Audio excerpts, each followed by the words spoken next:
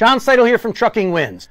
Trucking just got over the 72-hour CVSA truck check. What is that? That's where law enforcement schedules extra people, gives them a little bit of overtime, and they really go out and do a lot of inspections. What do they do the rest of the year? They still do inspections and place us out of service and hurt our CSA scores. They just don't do quite as many. But what does that mean? As a trucking company, we should treat every day like truck check. It should be 365-day truck check, not 72-hour truck check. So what did they do? Here's the data part of it. They did 58,000 total inspections, of which 83% of those were level 1s and 2s. A 1 is where they walk around and check everything, including driver paperwork, and they crawl under the truck. A level 2 is just like a level 1, except they leave the creeper in the vehicle and they never crawl under the truck. So what was the focus of this truck check? Brakes, lights, and tires. Of all the vehicles placed out of service, meaning every out of service condition that occurred where they shut these trucks down at the scale and they had to hire people to come out and fix the truck at the site,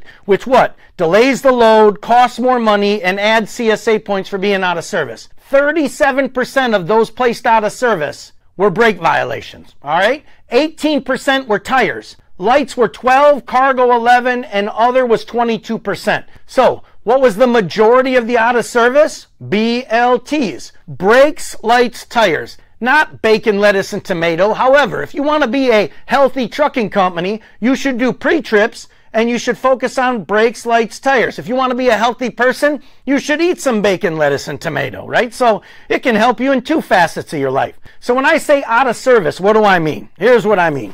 These two books. This book is the green regulation book. It means you need to make sure you have 0 violations across brakes, lights, and tires. Once you're in violation, you drop that book as an inspector and you grab this one. Now this is from 2019 because this website right here sells this book. It's a nonprofit organization. In order to get this book, you got to go there and buy it. It ain't free. This is free online, but this nonprofit organization makes you as a trucker go buy this book, and it comes out every April. What is this book? This book decides when something's out of service. So this book says the majority of brakes that are out of service are push rod travel. Come to truckingwins.com. I have a video on how to measure and how to check push rod travel. If you have too much push rod travel, depending on what percentage of brakes and which brakes are in violation, they place you out of service for push rod. What's another major brake out of service? Chafing hoses. CVSA has something called Operational Policy 15. Google it. It actually tells you when chafing hoses are out of service or not. This is the kind of thing that you need to know. Knowledge is power. Tires. What's the major tire out of service? Flat tire. When's a tire flat? I'll tell you this. This just says you can't have a flat tire.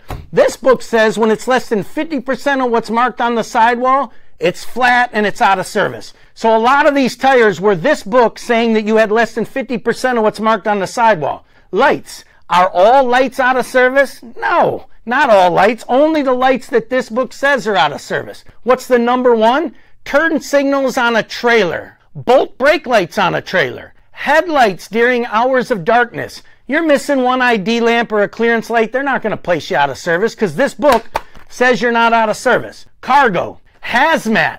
No relative motion. Okay. General freight. You can have relative motion as long as it doesn't adversely affect the maneuverability and stability of the vehicle. So general freight, you can't have it shift or fall off, and it can shift as long as it doesn't affect the maneuverability or stability. Now, what other cargo? If you're a flatbed carrier, you got a whole lot more to worry about because cargo for flatbeds falls within your maintenance CSA score. If you're a van hauler, you have an advantage over a flatbed. Why? Because the inspector can't see the freight. They can see the freight on a flatbed. And what other violations am I talking about? Go get this book from this website and read it. Now, I also have a training video on the CVSA out of service criteria Trucking Wins. Come check us out. We can't wait to see you there. Thank you.